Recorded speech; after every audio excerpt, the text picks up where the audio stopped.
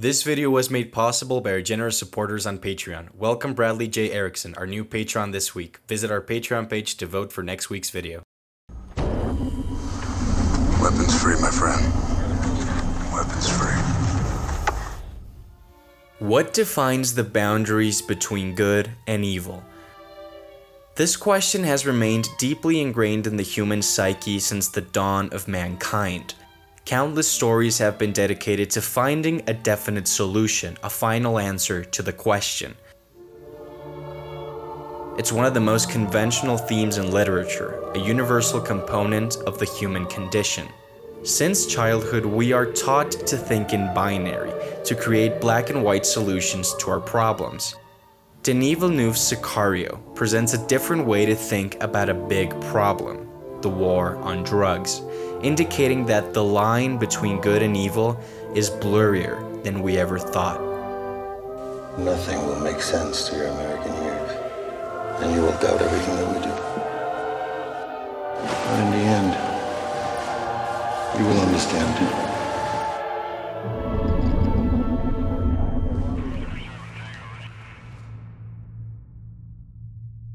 Roger Deakins' cinematography is impeccable in this film. Villeneuve and Deakins successfully defined the setting by mostly dry desert tones, predominantly using the color beige to express neutrality, alluding to the complex nature of good and evil. Something Sicario excels at is how it manages to build tension, especially in situations where the motives of characters are unclear. Villeneuve and Deakins expertly combine their skills to heighten the tension and sense of unpredictability, slowly revealing information to the viewer.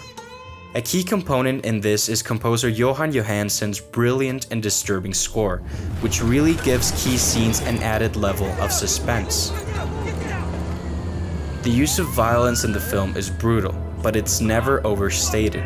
Every death is shown to have important consequences for both the victim and the killer.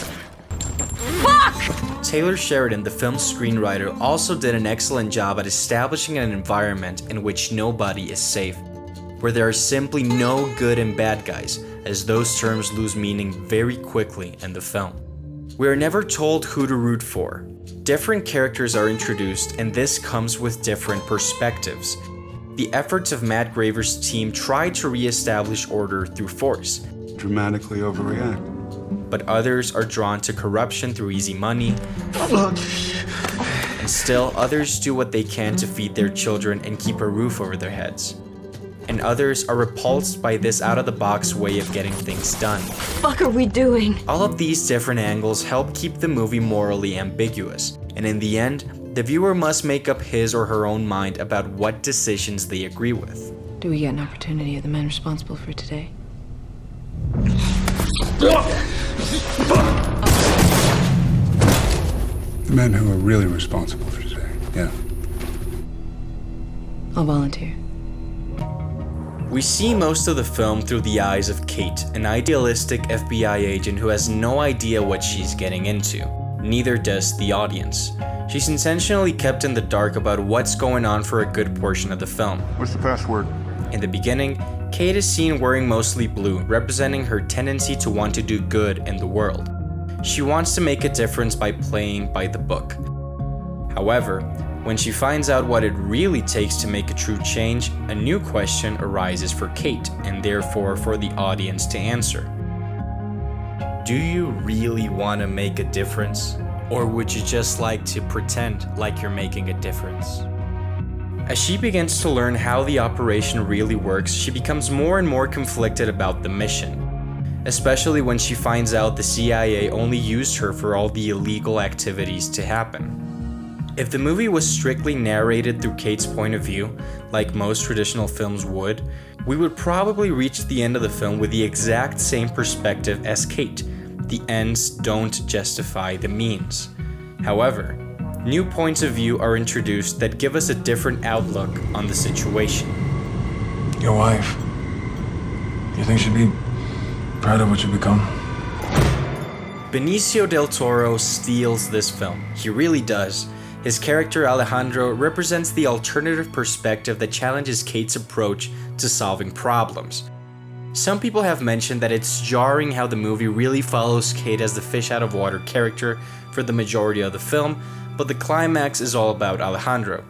However, in this way we get to experience him on a first-person intimate level, and this is the only way to really see the impact his approach has on the mission's success.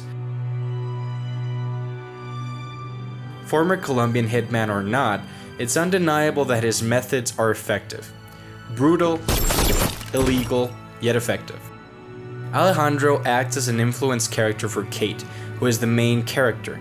Josh Brolin's character, Matt Graver, plays a similar role for the overall impact of the story. You're giving us the opportunity to shake the tree and create chaos. That's what this is. They both act as a way for Kate to question her ability to solve problems. From the very beginning, Kate doubts Matt and his team, who they really are and what they are capable of doing. This puts a boundary between them that prevents them from getting efficient work done together. Kate sees it one way, they see it another.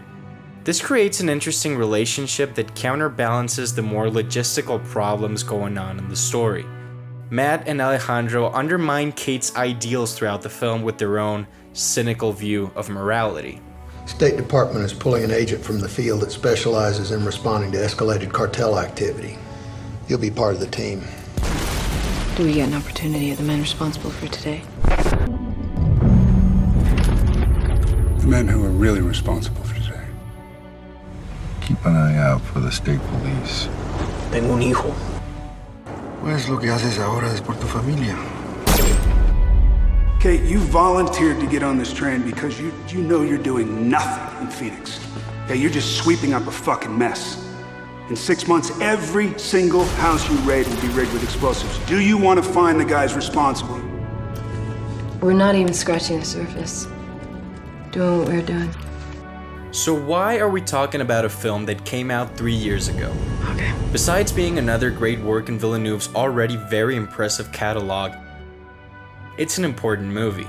It examined many ugly aspects of the war on drugs that other filmmakers may try to avoid, while still doing it in a cinematic way.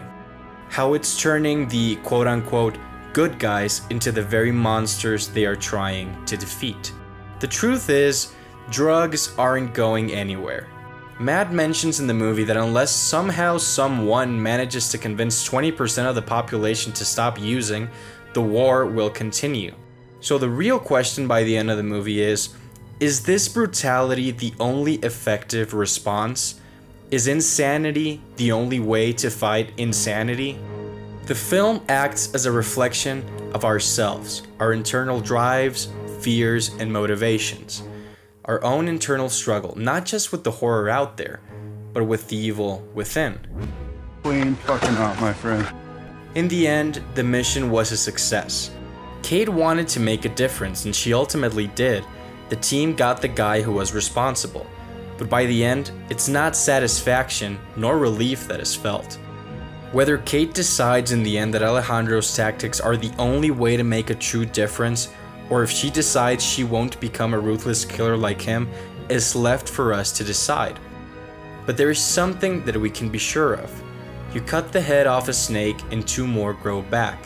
Alarcón is killed by the end of the film, but the gunshots heard at the children's soccer game remind us of the cruel reality. These events will continue to go on, without meaning and without reason. The idea that there's a clear distinction between good and evil is revealed in the end to be nothing more than a children's game. But the inescapable future awaits.